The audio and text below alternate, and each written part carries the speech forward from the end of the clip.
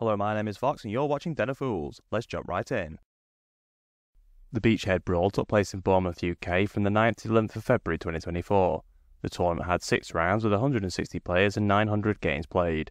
Martin Cooper won the tournament with their Astra Militarum.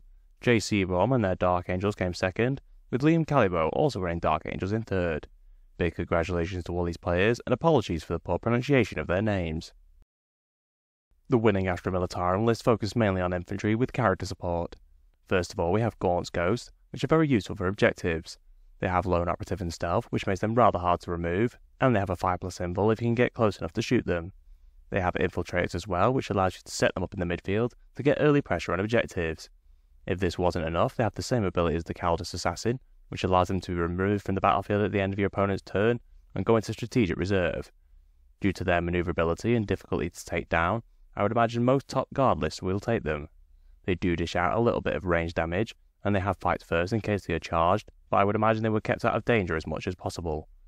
Next for characters we have Lord Solar Leontus as the Warlord. He gives you a CP at the start of the command phase if they are on the battlefield, which is an all-round useful ability. He also allows you to redeploy 3 units after both players have deployed, including placing your units in strategic reserves.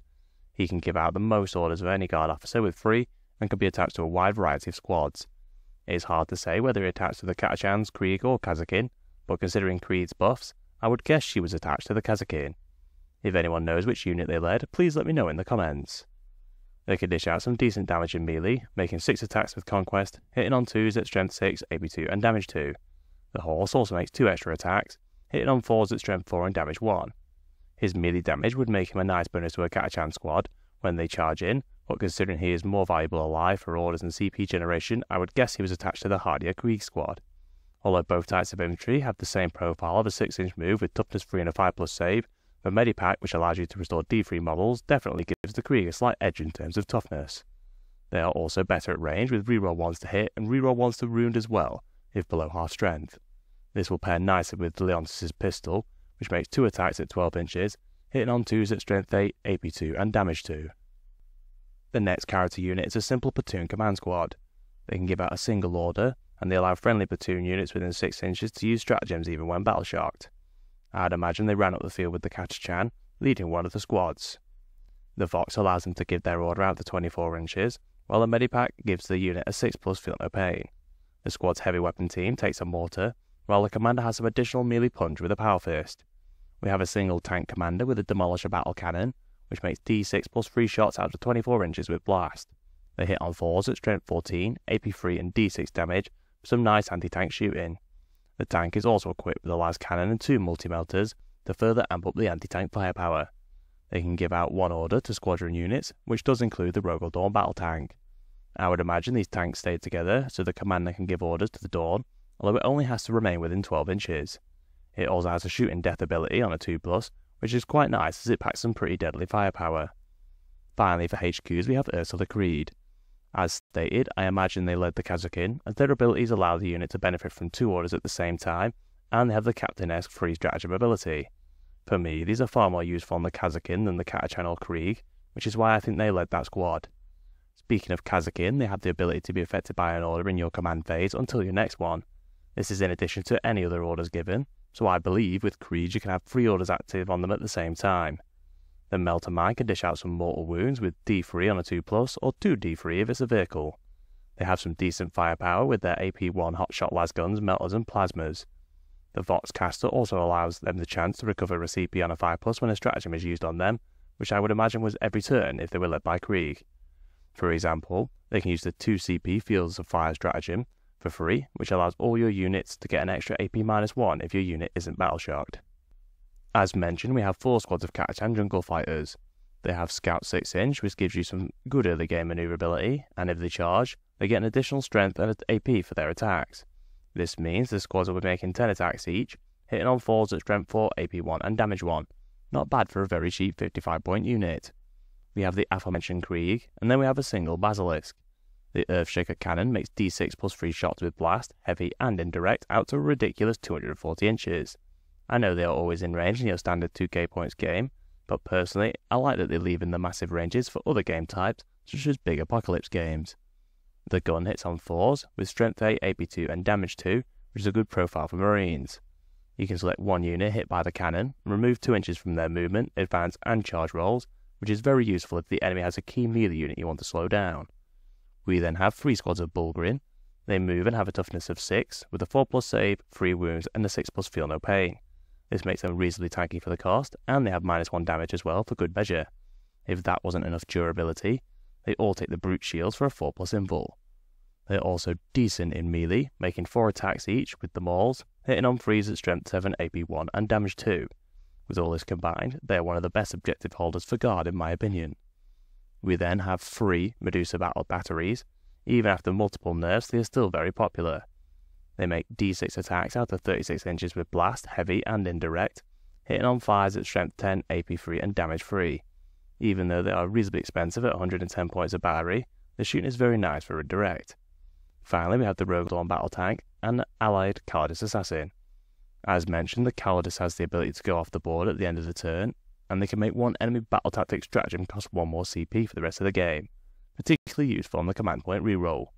The Rogue Dawn has a gun for pretty much every situation, and is reasonably hard to take down at toughness 12, a 2+ save with 18 wounds.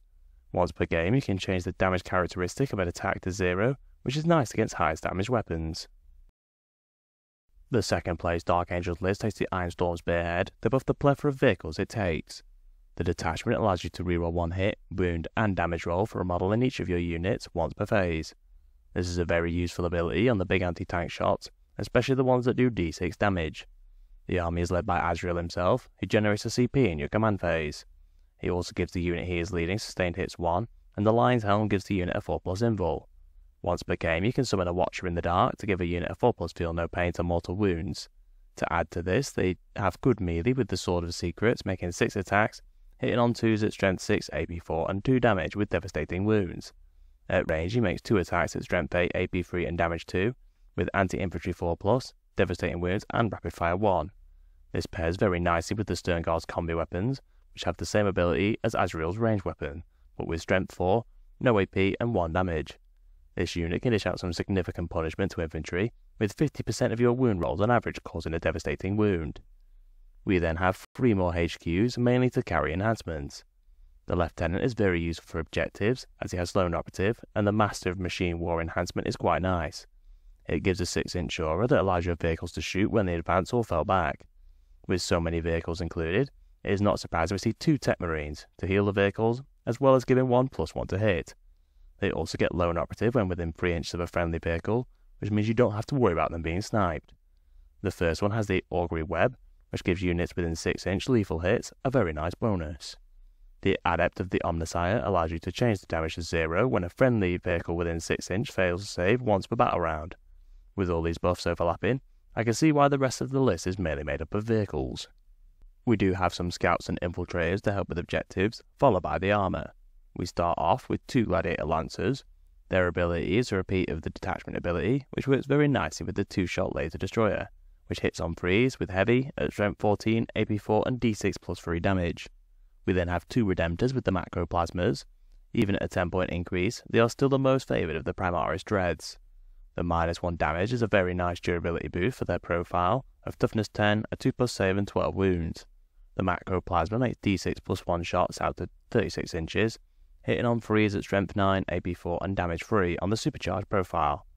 Considering the Tech Marines will be constantly healing the Dreads, I would imagine they overcharge the plasma on most occasions.